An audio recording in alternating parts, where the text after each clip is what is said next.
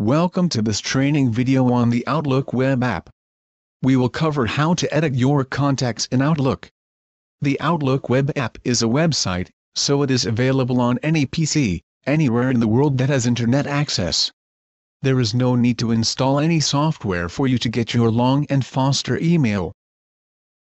You will now watch demonstrations of how to edit your contacts in the Outlook web app. Open your web browser and enter mail.longandfoster.com in the address field.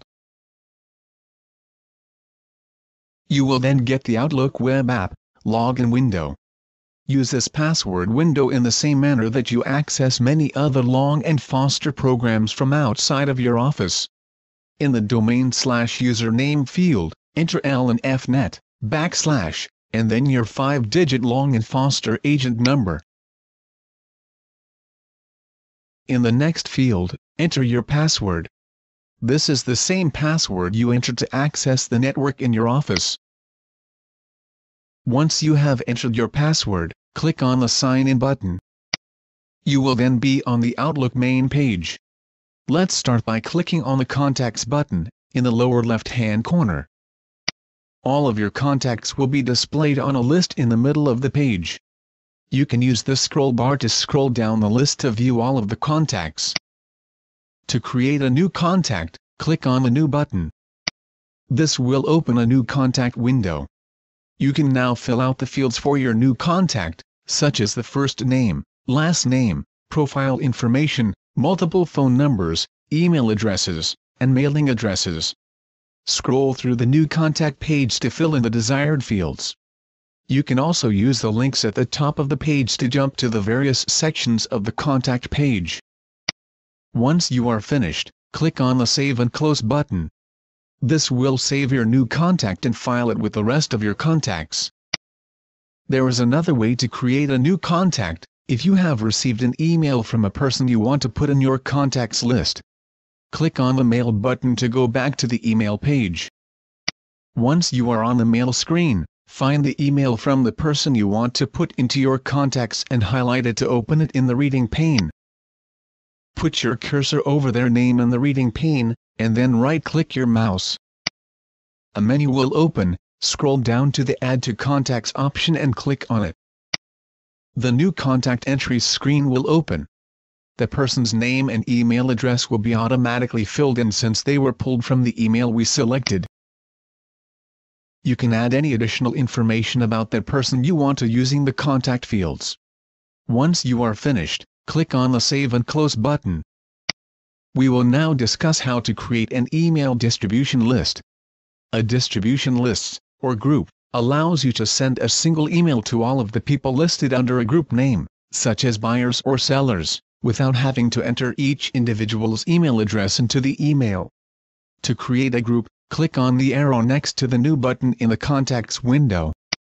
Then, select the Group option. A group window will open. First, enter the name you want to use for this group. We will enter buyers for this example. In the Members field, you can type the first and last name of the contact, or a full email address, to search for the contacts you wish to add to this group. After entering the name, click on the Add to Group button to add the contact to the group. The contact will now be shown in the list of group members, below the search field. You can repeat the process to add additional members to the group. Another way to add members to the group is to click on the Members button to the left of the Members field.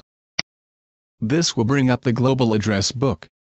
In this window you can scroll down the list of contacts to select one, or use the search bar to enter the first and last name of the contact to find them. Once the contact has been found, click on the contact to highlight it. Then, click on the Members button to add the contact to the list.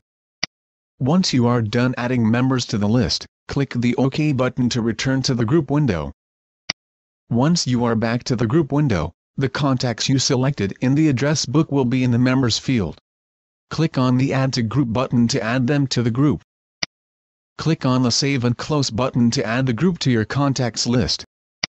To send an email using your distribution lists, click on your global address book on the new email window by using the To button or the address book icon. Select contacts from the address book. Then, scroll or search for the group name you wish to send this email to. Once the group has been found, click on it to highlight it. Then click on the To, CC, or BCC buttons, as desired, to add the group to the email. For our example, we will use the To option. Click on the OK button to return to the email. You can now complete the standard process of sending the email. All the members of the selected group will receive the message. This concludes this presentation on how to edit your contacts in the Outlook web app. Additional training videos on this and other topics are on the Long and Foster Cafe. We thank you for viewing this video.